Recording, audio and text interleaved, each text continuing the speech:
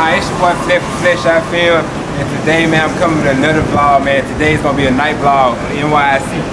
Showing what's going on, man. We in New York City right now, and we just finna do a little night vlog. We got a night tour coming up, so by 9 o'clock we're gonna do that. I'm trying to get y'all an intro, cause like, you know, last time I ain't had no intro for y'all. I got a bad habit of just shooting, and then just have to post it on YouTube. So we got an intro this time.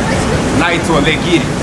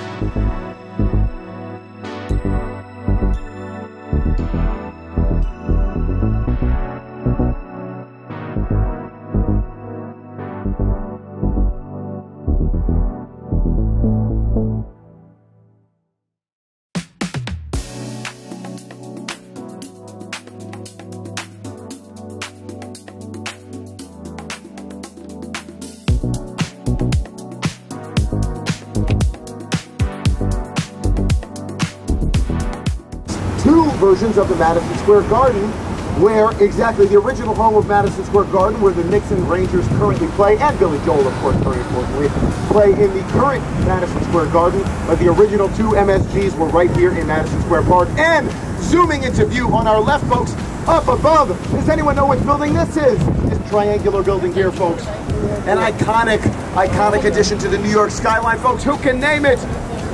So it is in the, like, that's the OG Spider-Man too, right? Isn't that like in Tobey Maguire? This is a young man who's got a good film education. I'm glad to hear that. Nicely done.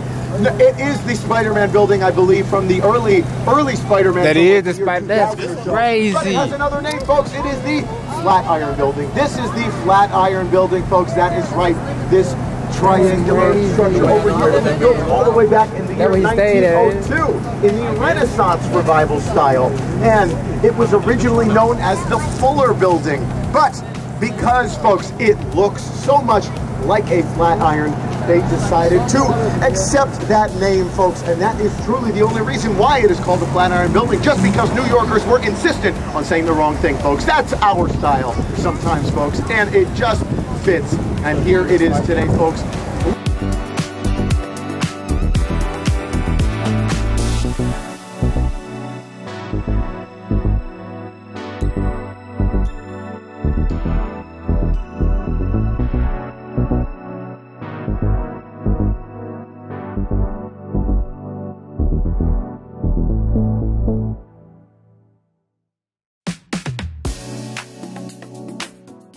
Into view, and at the northernmost limit of the Ladies Mile historical district, which we are now that's crazy here on 5th Avenue, and which also continues a little bit to the west of us on 6th Avenue, folks. Yeah.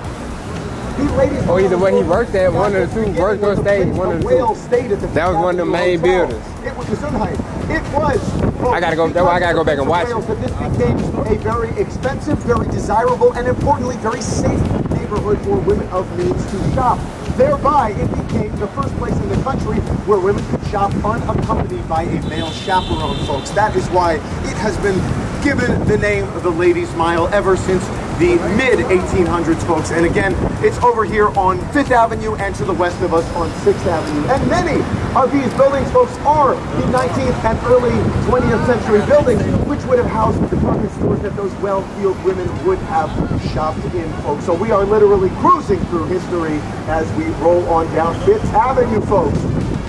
And to our left, you'll see another pop of green. That is going to be representing a larger green radiation of Union Square, folks. Union Square, if you are getting tired of not enough rentals, it was such an economically depressed time that the entire top section of the building could not be rented. Nobody could afford to do business there. What did they do to give the impression of business?